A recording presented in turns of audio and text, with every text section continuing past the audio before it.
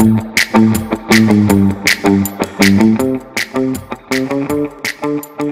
have found Authentic Business Adventures, the business program that brings you the struggle stories and triumphant successes of business owners across the land, coming to you remotely but closely. I'm in Sun Prairie, just outside of Madison. And Sarah, you are in Madison, I think, right? Yeah, I'm in Monona. Awesome. Man, you're just a stone's throw away. My name is James Kateman, entrepreneur, author, speaker, and helpful coach to small business owners across the country. And I am excited to learn from Sarah Mullins, the founder of Curates Rentals. Sarah, how are you doing today? I'm doing great. Thank you. Thanks for having me. Well, thanks for being on. So why don't you tell us, let's just start, what is Curates Rentals? Yeah, so we're a boutique event rental company. All right. So we service a 250-mile radius. Wow. Yeah. All right. And we're about, I'd say 60% weddings and then about 40% corporate. Nice. So think of any get together pre-COVID when you need more tables and chairs, backdrops, bars, furniture and decor. All right. Our niche is that the pieces we carry are really either one-of-a-kind pieces that are found vintage items we've repurposed, or locally handcrafted and made products. So working with local makers to build tables, build benches, find mid-century modern sofas, have them reupholstered. All right. So a very boutique side of rentals. So how long have you been around? We'll be 9 years in a few weeks. Holy cow. Congrats. That's awesome. Thanks. That is super cool. I think that's right. Yeah. Yeah, we'll call it good. We'll call it good. So what made you start this? Because this had to be a huge undertaking. Just I'm thinking with inventory, storage, awareness, marketing, insert issues here, right? Yeah, I always say that I'm kind of a serialpreneur, or I've always known that I wanted to have a business. I never knew quite what. And so this was the first business that we found the need through our own personal experience. So we got married and we found that, my husband and I found rentals at the time were, produced in other countries, maybe weren't the quality or had the character that we would have hoped. Both being art majors, we look for pieces, with stories themselves that could kind of express who we are as individuals. All right. And we got married and found that just wasn't something that existed. And one of the best pieces of advice that I ever received as a curious entrepreneur, a young sponge at times, was to move to an area, find a need, and fill it. And so this happened with our wedding, and we kind of looked at each other, and we ended up making a lot of our inventory. We ended up selling a lot of it on Craigslist afterwards, meeting a lot of couples in the similar boat. Nice. And it was just like, this shouldn't be this hard. This should be fun. Right? Yeah. Celebration, right? Best day of your life, or exactly. Yeah. We didn't have family around, and you don't need, I don't know, when you're looking for like 10 of something, you can find 2. I always compare it to like shopping at TJ Maxx, Sure. If you go in there looking for something, you won't find it. But right. if you go in just shopping, you'll find a ton of things. So you found this need. Yeah. And then you said, all right, let's do this. So did you have to quit an existing job or close up a different business, or what were you doing before? Let's see. So I was working in the ad world in Minneapolis prior, and we had just moved to Madison. My husband was working for the university, the extension. Okay. And I was doing multiple jobs. I had kind of promised myself I wouldn't go back to the corporate world. All right. And so and nothing wrong with it. It was just more of a challenge for myself. Sure. I was doing framing. I was doing window displays. I was doing freelance work. I was also working for the county. I was doing some interesting odds and ends jobs that kind of came together to make a full-time salary. Sure. And so this was kind of a new thing to try. And we like to throw spaghetti on the wall. And so we found a little garage near our house that we rented. All right. And so we wanted it away from the house. And so we just started. We got the lease for the space, which was a garage, before we had a name for the business. We started collecting before we had a name for the business. All right. We just kind of went about it like you would any creative project. Like, well, you got to get the wheels spinning and see what happens. Right. Start somewhere. Yeah, it was a low investment, and we weren't the types. We did do a business plan. I worked with SCORE and took some classes and things, but we really just kind of started, just got dirty. Yeah. Was this your first business that you ever started? No, I had done freelance before. It was my first storefront. Okay. So prior to that, I had had businesses out of our home. I did freelance graphic design and the window display design. I'd started like a pants company with a friend. Like a pants company? Yeah, that's a fun story. Like pants? Yeah. Make your own, or you got to tell me about that quick. Yeah, it's pretty good. So it was a buddy who was in Minneapolis. Her name was Tara. My name's Sarah. I had spent some time in Sri Lanka. And when I came back, I had these great pants, and they're kind of like, they're wrap pants, W-R-A-P. Okay. So you kind of put them on like a big adult diaper, like wrap the front to the back, wrap the back to the front. Anyway, they're a great fit and they're very flattering. And so they were going to be terraceras. She was going to design one half, I designed the other. And you could pick what the front looked like, what the back looked like. We had different snaps and closures. They were very fun to wear. Wow. We had PJ pants. Yeah. All right. So did this get off the ground? No, we had prototypes, and we got to the point that we started getting into branding, and Tara and I were good buddies, and we kind of realized it wasn't a good idea. How come? I think she didn't love the pants. Neither of us really loved them at the end of the day. I think they were more successful when they were just one solid fabric. All right. It got pretty wild. Gotcha. Okay. But so it was just kind of fun. And then you're like, wait, what are we doing? Oh, and I think a lot of business owners run into that. You kind of just keep trying different things. But what was interesting was that idea started from just a fun idea and not necessarily a need.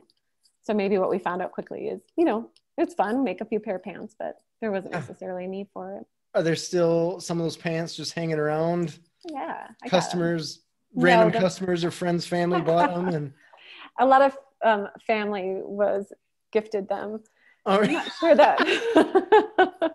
Nice. Yeah. All right. Anyway, random stories. That's pretty cool. Well, I would think just about every entrepreneur has some idea that we'll call it half launch. Not necessarily a bad thing. It's probably a good thing that you pulled the chute before you got too crazy into it and invested thousands of dollars into getting prototypes made and all that. Exactly. Yeah. That's who we are. Interesting. So you got the space, and then you started collecting, I guess it would be products, right? Or are they all antiques or homemade or just different eclectic stuff? When it started, it was very affordable to start with what we called the smalls. So at the time was when blue mason jars and like burlap runners, if you can kind of envision that look, were really hot. A lot of people were putting babies and, vintage antique wood dough bowls and cute little more props and items. All right. Sure. So the inventory really started with a lot of smalls. And then as the business started to grow and word of mouth spread in this community, it's a very green business concept and business model. And so I think Madison was a really great place to start it. And so we saw just, it was fruitful, like things were going really well. Yeah. To the point that I could kind of quit some of those side jobs, and eventually my husband quit his job and he became our delivery man, and we just tag teamed it for a few years. So at what point were you actually making enough money for you guys to quit your other jobs? Was this year 2? Yeah. 1 year. Yeah. Wow. That's incredible. Yeah. The timing was really, really great.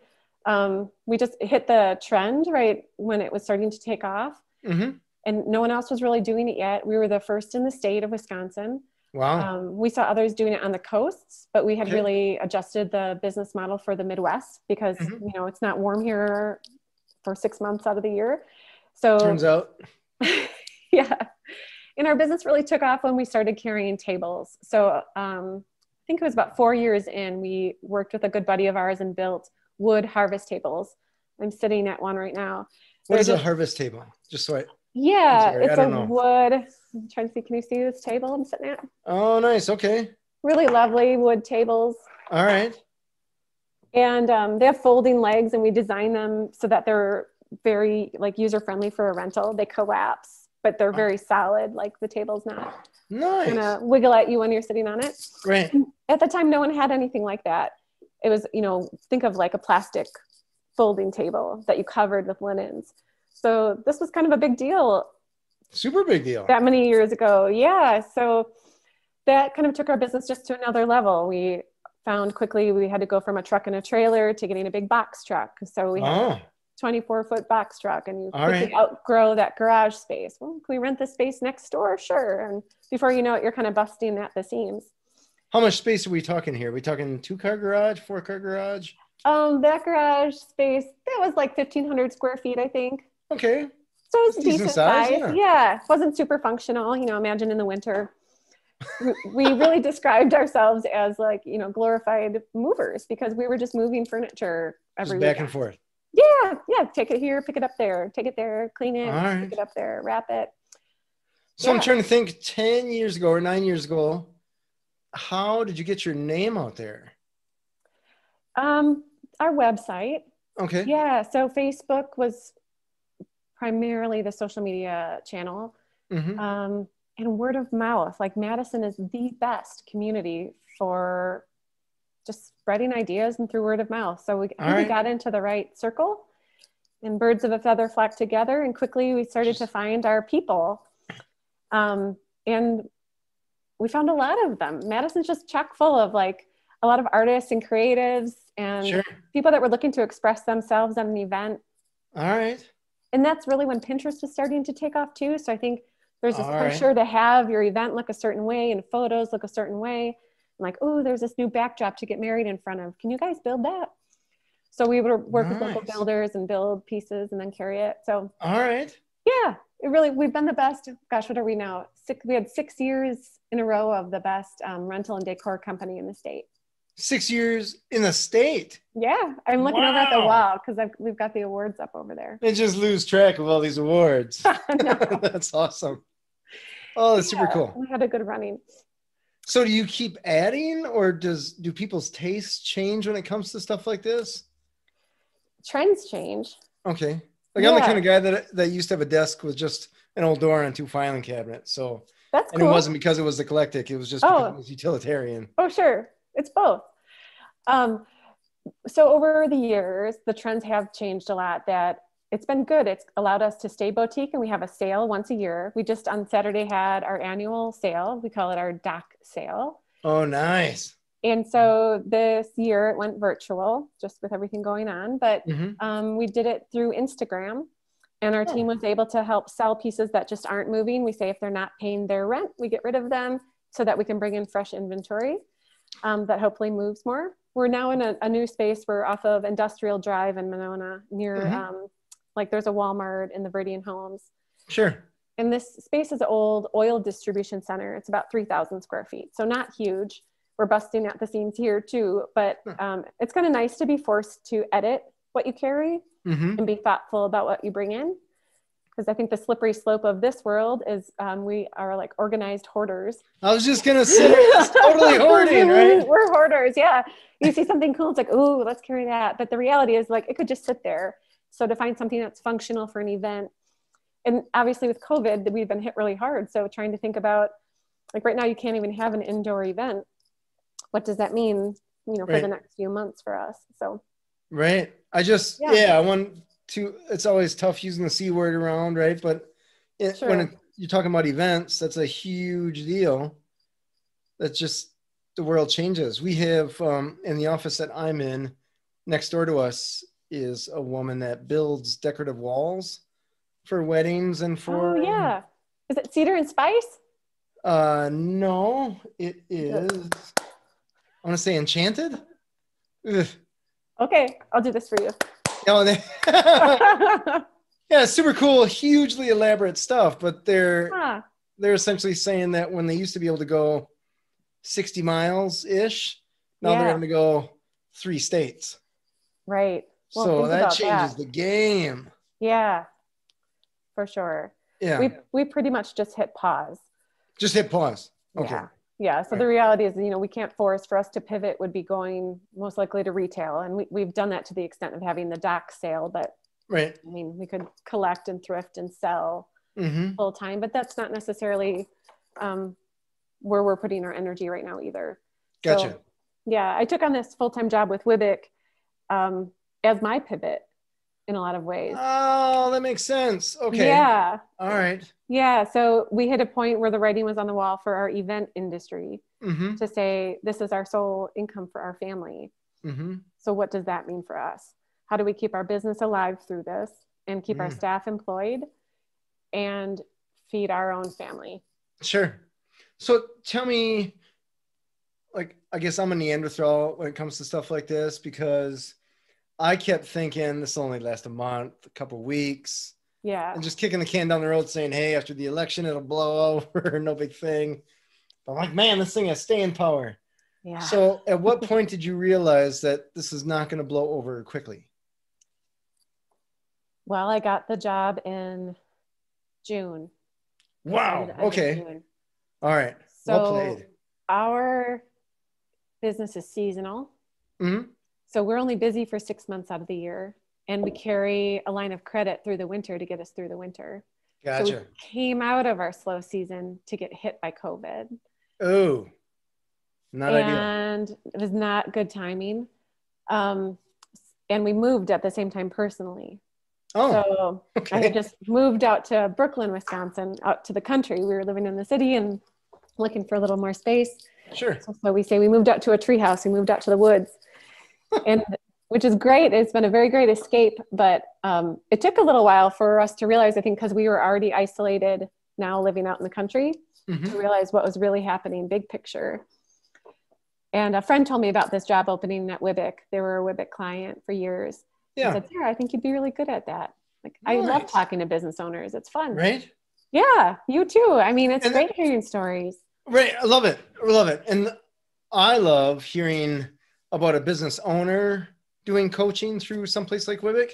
Yeah. Because I hear a lot of people doing coaching that have never started their own business. That's hard. Or maybe they did years ago. Yeah. Like, what are you going to tell somebody to do? Yeah. I read in a book somewhere that this is what happens when bad things arise, right? Right. So, yeah. I credit Wibbick. I think that part of the reason they hired me is that I am a business owner right now going through this. So the role is funded by the CARES Act. So CARES Act dollars are literally paying my salary through Wibbick to help other businesses. And I can empathize with them. We did PPP dollars. We have an EIDL loan. We got the EIDL grant. Like, I can speak that language, and I can also speak the language of being tired and pivoting and, you know, just relating to them and empathizing. Sure. Interesting. Yeah. That's awesome. It really is. Let's talk about employees. How many employees do you guys have? We had 4. Okay. And we're down to 2. Okay. Is that you, your husband, and then 2 additional? No. So my husband and I, 3 years into the business, had our first baby, and then shortly Congrats. after that had our second baby. Yeah. All right. So we have a 4 and a 6-year-old at home, and my husband is homeschooling them, or not homeschooling, virtual schooling with them right now. Sure. And he designs backpacks on the side. You would enjoy meeting him. Oh, nice. Yeah. And then, sorry, you asked me about employees.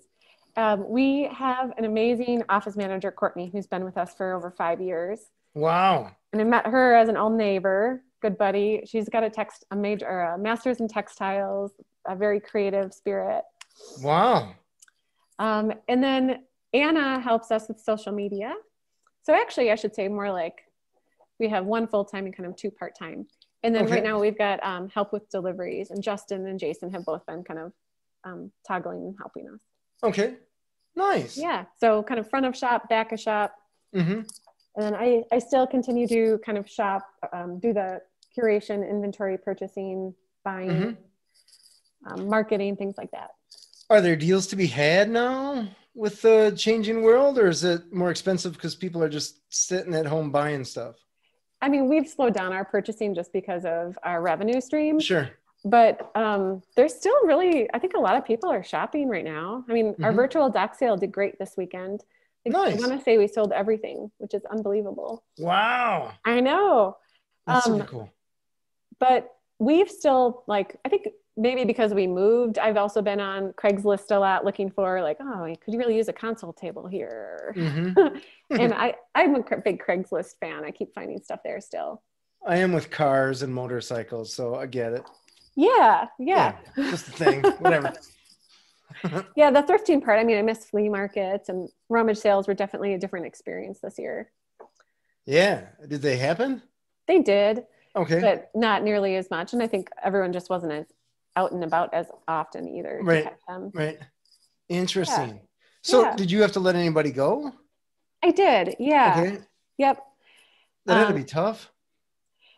It was really hard because the reality is you just can't pay the bills otherwise. And the work wasn't there. Mm-hmm. So there just weren't the orders we typically had, and scheduling and planning the logistics for what few orders were there were difficult. Right.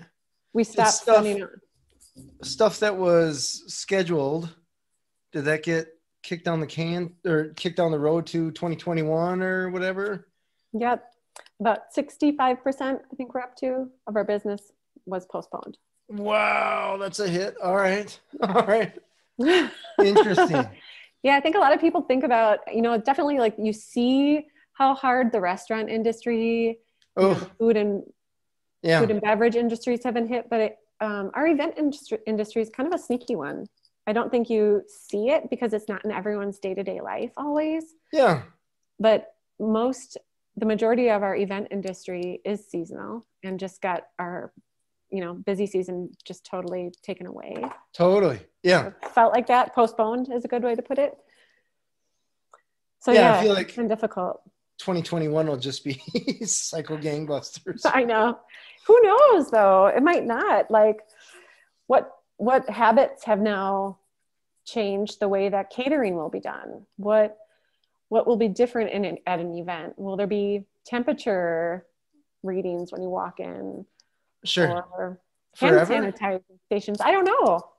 Well, I look like I'm terrible at predicting the future, so don't even give this a grain of salt. But you ever go into an old school or crazy old hospital and you used to see those stickers on the light switch that says shut the light off to conserve energy? Oh, yeah. Orange from like the 50s. We don't do that anymore, right? Yeah. We go home, we leave every single light on, even when we leave, right? I mean, I try not to, but I can tell my wife just must be trying to tell the space station where we live.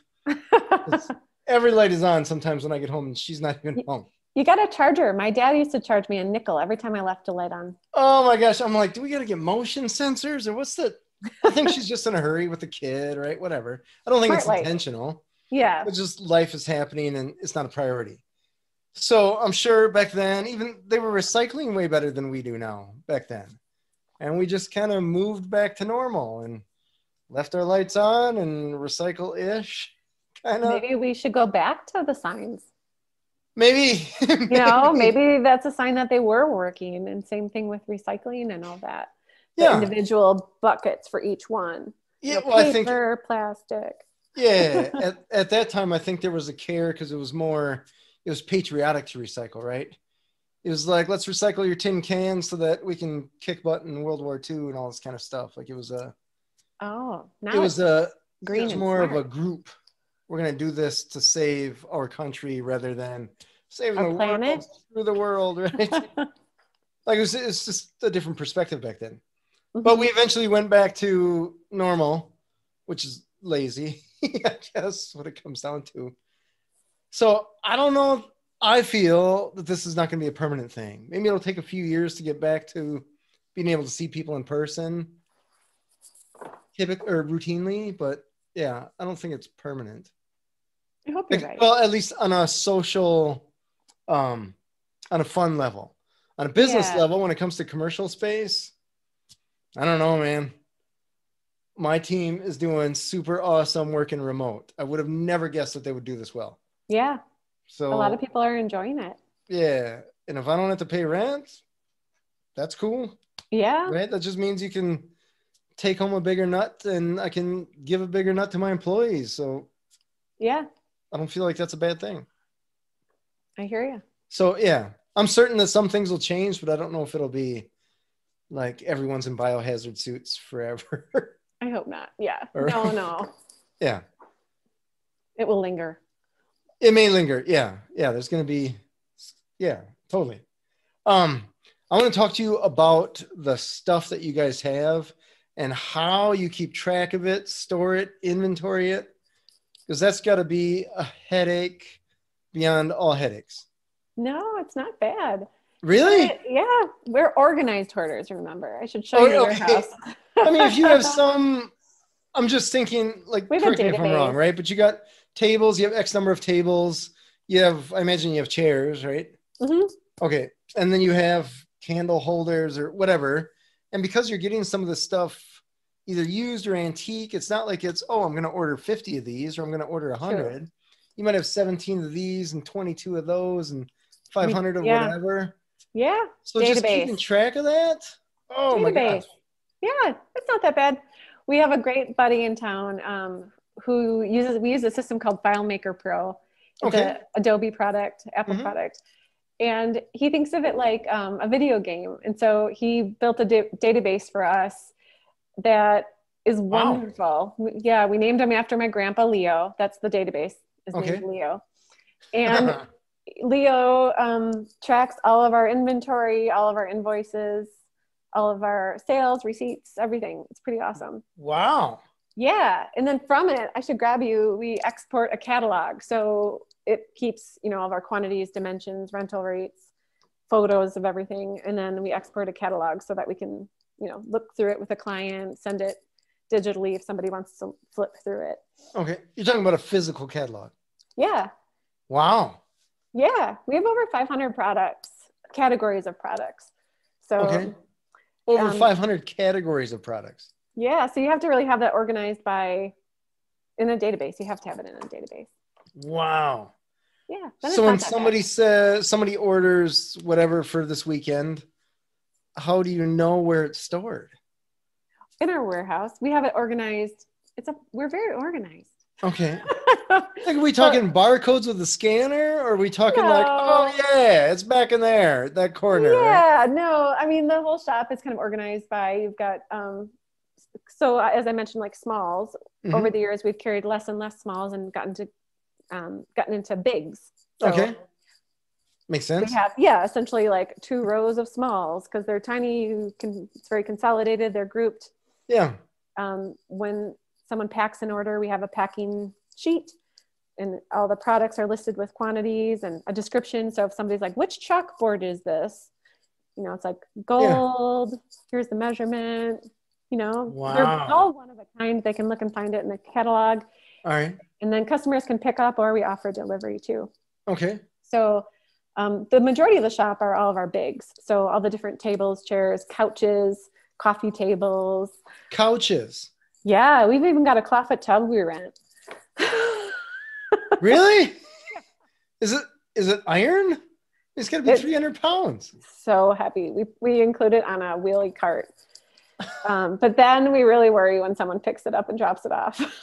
I'm just thinking like, that's kind of cool. What would I use that for? I don't know if I want to know why someone's renting a clawfoot tub. I know. Don't overthink it. They use it for like beverages. Whole Foods had rented it a few times for like a soap bar display. Right. So, but often it's filled up with cold drinks and ice, and then they just unplug it and dump it out. We don't rent it a ton. It's not a big renter, but I think it's funny. It's crazy funny. I know. We have a lot of different like just backdrops too. So like these crates rent behind us that you can see. But customization over the years has become more and more popular, that somebody wants their guest list handwritten. And so we work with an amazing local illustrator who comes in and like freehand writes on mirrors, chalkboards, whatever they need. Wow. Yeah. So that's how we I totally get that. I totally get that, because we're sending out postcards as a marketing thing for Calls on Call. Okay. And I write like a angry 6-year-old. And I think everybody else on my team, or the majority of them, their penmanship is marginally better. So I actually hired an old employee just for that. Just for addressing them? Yeah. There you go. It's important. Putting a little note on there and stuff like that. Because like you're going through all the time of design, the postage, getting the list, blah, blah, blah. Yeah. All that for it to look like a 6-year-old wrote it. You can also print out labels, Yeah, I want it more personal. I guess there's something to be said for that, right? Yeah, there is. You're very right. Yeah. I have poor handwriting as well. So that is why we hire a local illustrator.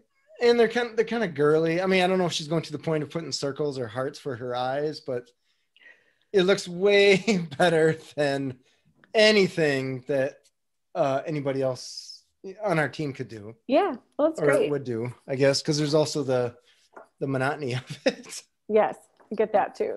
So yeah, interesting. That's fantastic. Yeah, thank you. So you too. Tell me, yeah, to the postcards. Yeah. So how do you decide, like when you see, let's just take the crates behind you. Mm-hmm. How did you look at those and be like, somebody's going to order those? How did you know? They're super cool looking. Yeah. But I wouldn't have known that was a cool thing until I saw it now. Like, oh, that is cool. Yeah. I mean, I think that Pinterest really helped us with that. Like there's a lot of displays where you turn crates on their side and put photos in them, or all right. Build them as a back bar with liquor. So interesting. I like thinking of them as Legos. Essentially anything I can find in bulk that could be a building material. All right. That's how I see it. So I looked at these crates as they helped name us in the beginning. It's a long story, but we've got a really good friend whose parents had an old milk barn dairy farm that had all of these milk crates in them. And so when we were coming up with our name, I told you we got our space before we even had a name. We really struggled with what to call this business. One thing led to another, and I said, "Hey, does Joe's parents still have all those milk crates?" And Jeff was said, "Yeah." And I'm like, "What if we delivered in crates?" So we used to pack in these, our smalls, all really, and that was what you got for your mason jars. So you rented 10 mason jars, but then you got these cool crates to go along with it that you could use at your event. So you shipped coolness inside coolness. That's awesome. And eventually that got really heavy and they weren't very safe for transportation. All right. And so we just started renting them separate. But for the most part, I mean, I just look at pieces that are going to withstand being a rental. So rentals get beat up. That's my next question. Yeah. Yeah. Like what I enjoy about pieces that are older is that they've already been through hell and back, right? All right. So this is ain't no thing. Another wedding. Well, kind of. And they only grow with character in my mind because they have more and more stories now that they tell. So then we give them love and TLC. We often find pieces that we have to, sand down, refinish. And that's great. We want to do that. All right. But that's part of what goes into our equation when we figure out a rental rate too. So great, you can get a good deal on this at a flea market, but now we need to put in 5 hours of labor and, $30 in materials. Now, what do we have invested in this product and what do we need to rent it for? Sure. Get that back within 3 to 5 rentals. All right. Like how I think about the process.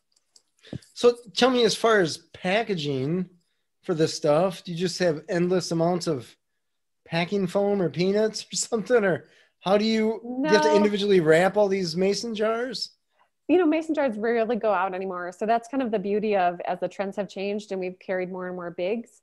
Most of the pieces, we have furniture slip covers we put on so that if it's a velvet sofa, it's not going to get stained in transportation. Moving blankets and such, but no, we're thoughtful and careful with our pieces, but we really don't have that many smalls anymore. Okay. We've got, plastic bins now that have our label on from Uline, and we ask that they return them with it. It's just more functional with like plastic dividers and such. Okay. But we try to be, because rentals are such a green concept. Yeah. And B, what we carry in particular, repurposing pieces, locally making pieces with local wood. Like these tables are made from Wisconsin barnwood even. Wow. Yeah. So that's another green layer to our business and what makes us boutique. So, for us then to wrap everything in bubble wrap seems kind of counterintuitive, right? Right. So we try to get this non-biodegradable foam. Yeah. Or Courtney has been known to sew a little custom case for something that the customer can bring back. Wow. So we can reuse and repurpose even the wrapping. All right. Do customers, I'm just imagining the weddings that I've been to, they're like, everybody spends hours setting up and then the show's over, the party's over. People are like, tear it down as fast as possible while they're half drunk, maybe 3/4. I like to not be there during that part. Okay. So do you guys help with repackaging, or do you just trust them to bring it back to you, or how does that work? Yeah. So if, luckily where we live, it seems like a lot of venues are a little more flexible and pieces don't have to necessarily come back until the following day or even after that. So that gives the family and friends time to kind of package everything back up. And if we're retrieving it, we just ask that it's kind of all gathered and we pick it up and put it in the truck. All right. Or they're bringing it back. So yeah, they're going through that process. They've got their packing slip, make sure they got everything. But occasionally there's venues where we have to pick up at midnight, or the venue closes at 1 a.m. and we need to be out, we need to be there by 10:30, or there's, all these different time restrictions. And so those are the ones that become a little hairy. And we do our best to kind of warn everyone, we're coming at this time. We have to be out by this time. We ask for your help, but we do charge an additional $250 to come out and do it that night. Totally. For all of the reasons, you just said, because stuff is not found. It's dark. You can't find that one last mason jar or hand-thrown vase. Right. It's in Aunt Betty's purse. Well, somebody put it in the bathroom for decor. You spend so much more time finding and cleaning pieces too. Yeah. Often the bars will still have liquor on them or who knows what. So there's a lot more time involved. $250 I feel like seems small. Oh, thanks. Yeah. Well, that's a really hard one for people because it's just, events can be really expensive. And so we feel bad throwing that on, but we give our team a bonus if they go out late at night because they have to leave their family and go out for just this one order, most likely. Yeah. So we do our best to make it fair for everybody. Sure. I get that. That makes sense.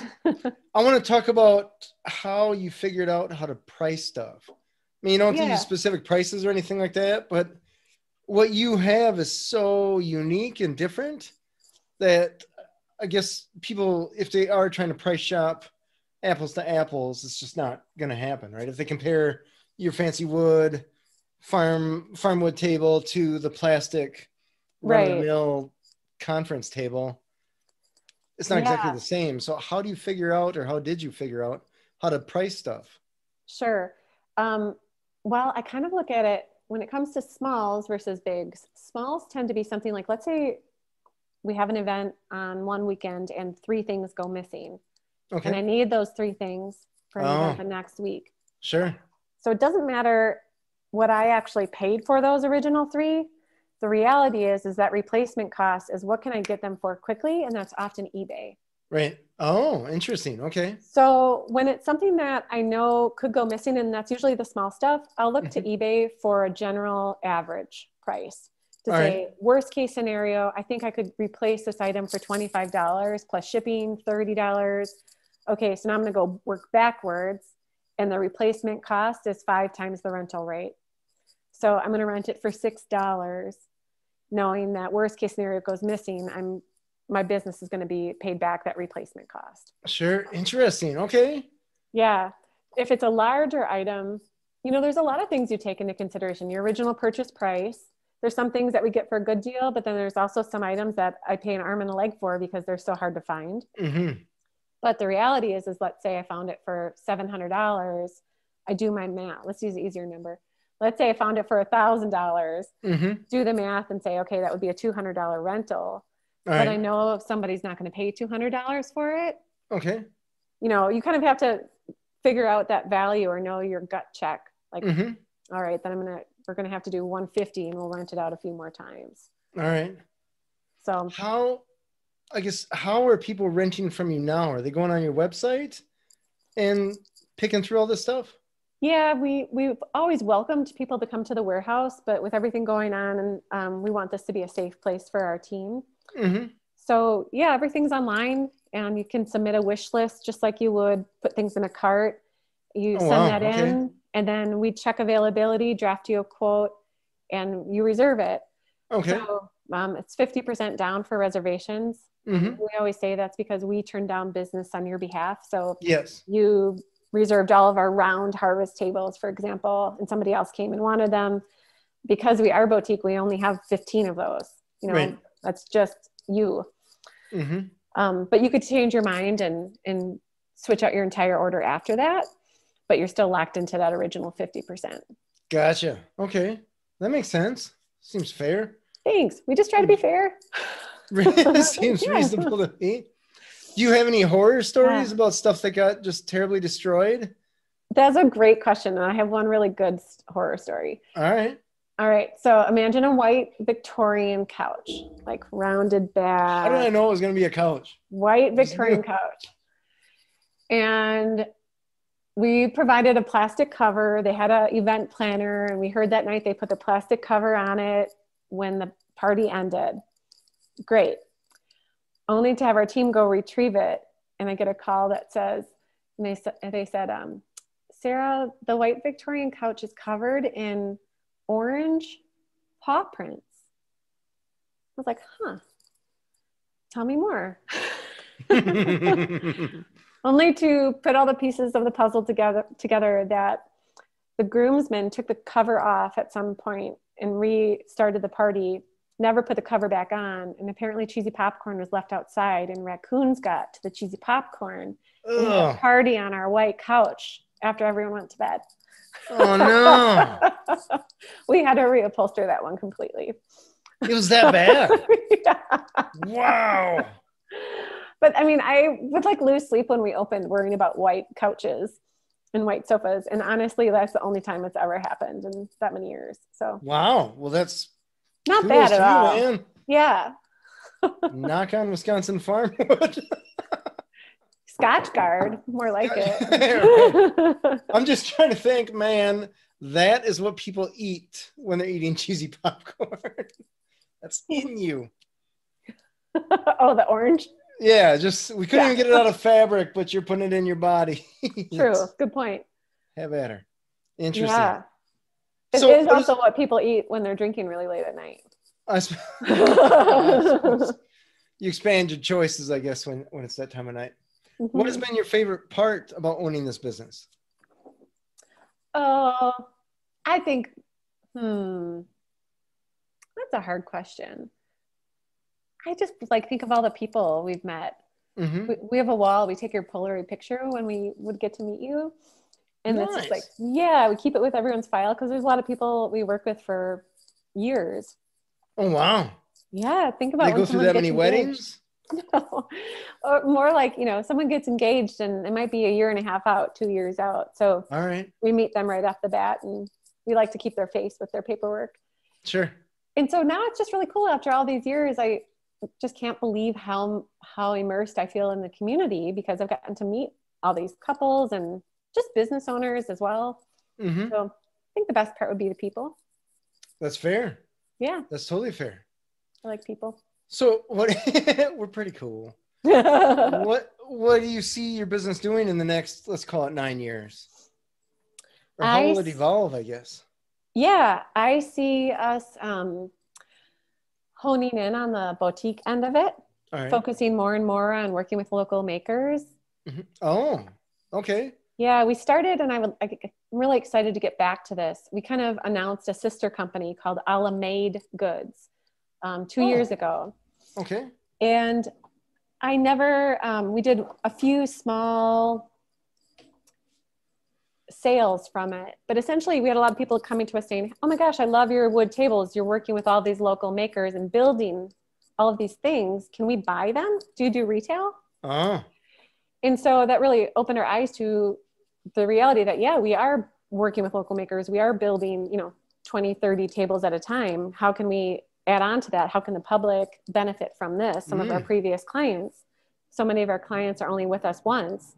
Mm-hmm. And how can we have them reoccurring too? Mm-hmm. So that's something I would love to lean into more is a la made. Carry hand-thrown pottery, hand-thrown plates, ceramic plates, but then have enough for 100 guests. But what if you wanted to get a set of 12 for your home that you could buy? Mm-hmm. Or your head table set was one that you could bring home and actually have with you. And that's the set of, kind of heirloom plates that you'll have for the rest of your life. Oh, very cool. So I look forward to having the time and energy to kind of dive into some of those. Sure. And I suppose that's something that could happen even now in this changing landscape of the event space, right? It could. Yeah. I mean, it kind of started before, but what I found was the marketing side of it almost felt like you had to market two companies. Mm-hmm. So now we sold a 6-foot harvest table, was our first Alamade launch. Mm-hmm. And it was a small batch release, but you had to sign up to buy a $1,000 table. You know, that's a big ask to market as well. Right? So depends who's asking, right? I know. Or who is being asked, I guess. Some people, that's just a thing, right? Totally. Well, and finding the right audience for that. It felt like a slightly different audience. So just needs more of my attention. Okay. Yeah. Do you have little kids? I have a 6-year-old, almost 7-year-old son. Awesome. So I would not buy a $1,000 table because that thing. There's kids all the time in our house. Yeah. Him and his buddies and stuff like that. And so is he first grade or kindergarten? He's in first grade. Oh, great. So they have, I don't know where they find metal on their zippers and stuff like that. They just love hearing the noise of it scraping on the table. Oh, yeah. What are you doing? My kindergartner loves trucks. And so there are trucks driving everywhere and construction equipment. Oh, sure. But we have one of these tables at home, and it does just add patina. So actually, I would say the opposite. It's the perfect table for your 7-year-old. I would, yeah. No. I did see them. That's motorcycle money. Oh, cool. Yeah, but that's super cool. I think that would be beneficial. Is that website up? We just have it right now as a sub-page of our a la crate page. So if you go to the a la crate website, it just says Alamade Goods. Oh, Alamade. I see it right there. Yeah. Okay. Super cool. So how can people find you? Our website's the best place right now. Okay. alacraterentals.com. alacraterentals.com. Awesome. Thank you. And on Instagram too. All right. Same thing. A la Crate Rentals. Instagram is a la crate rentals. Yeah. Okay. Nice. Very cool. Is there a phone number at all? Email's probably better. Email's better. What's a